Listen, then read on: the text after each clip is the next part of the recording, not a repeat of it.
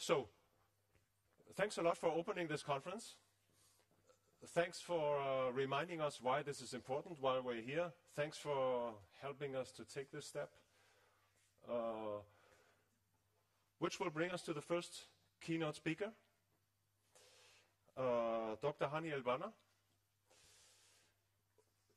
You have your own PowerPoint presentation, which Mingo will put on the laptop. In the meanwhile, let me introduce Dr. Hany El Banna. He's the president of Humanitarian Forum, and you are also the co-founder of Islamic Relief back in the mid-80s. So welcome to you. And the word is yours. We just have to turn on the microphone, on speak here. Yeah, this one. Now you're on the... Good. And this is the remote control. Okay. Thank you very much. Listening to the previous speakers gave me a great challenge to rewrite my speech again, because I don't have knowledge to be compared to what you have been mentioning in your speeches. But today we should be celebrating. DEMAC is a dream that I was dreaming about it long time ago, to bring the diaspora together, but we should be celebrating the success and the creation of DEMAC today. The mood of celebration yesterday was the beginning of the Islamic calendar, Islamic year, sorry, and reminds us of a diaspora individual who immigrated to build community. And this not only our prophet, but this happened to Moses and Prophet Moses and Prophet Abraham and others who were really diaspora and managed to create and build society and community around them. So diaspora should be change maker. Should be change maker and should bring added value to any community. They should not be just living at the sideline of the community. This is the role of diaspora as I believe in it. That's why I'm going to skip, is it which, this way? Okay. No? Maybe. Okay, this is some content. I'm just going to skip through a lot of them because this is the definition of diaspora. In my definition, which I'm saying, they should be added value, and to any community, they should not be treated as contractors by some government, but as real partners.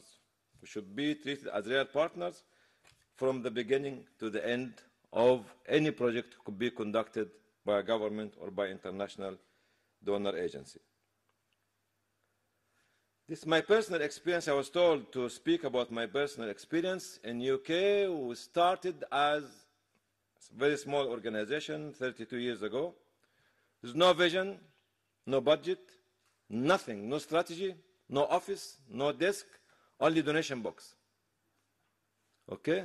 But we managed together to focus on the objective and make it very clear, very vibrant, and it was also for Africa, for the Horn of Africa at that time. The challenge was faith-based, living in a faith-based country. Muslim organization growing in a Christian country, which was actually a big challenge, but we managed to keep all the parameters safe and clear to grow fast and make the change. Some milestones in the history of Islamic Relief. 88 to 92, we managed to respond to humanitarian disasters as well as conflict. Bosnia was one of the ugliest conflicts in Europe.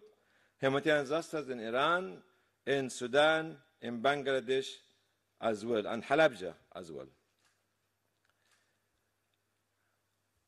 First funding came to Islamic Relief was 1993 from UNHCR in Bosnia, as well as OD, Overseas Development Administration, ODA, not ODI, ODA in Sudan. But in 1993 also recognition by the media, which is very important for any diaspora organization. Use media as a partner.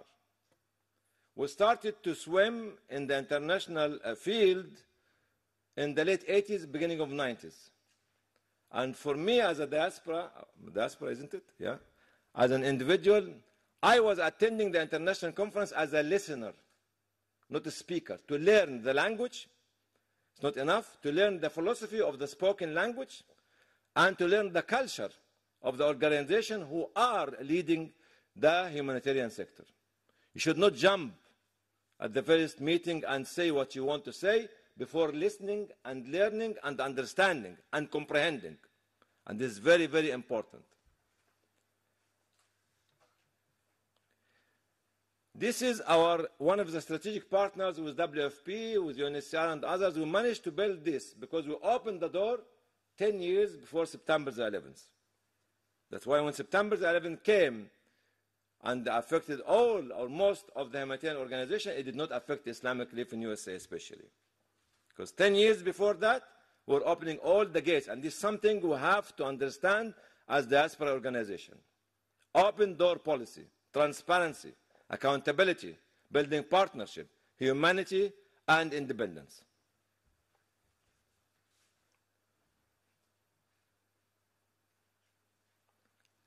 I think the role of diaspora has been covered by the other speakers. I'm not going to repeat it. Challenge is another role as well. Bosnia case is one of the successful diaspora community, which is 50% of the country are living abroad and contributing 13% of GDP. Of course, Lebanese as diaspora, twice the population. And 12 million or 13 million of Lebanese diaspora are living in Europe, in Latin America and others, and the population of the country is 5 million. And the contribution is immense. Challenges, we're facing it. We are always like, I talk about myself, like a small orphan, have no father, nobody to foster him, and everybody is kicking him out. And this is a misunderstanding of the diaspora by the host community, by international agencies, by maybe their homeland, you see, in their government. Nobody trusts us because sometimes if I give my personal experience, I went to a country to help them, said means that you are an agent of certain intelligence in Europe and in America. I said, what? But anyway, because I was trying to do something positive in such a country.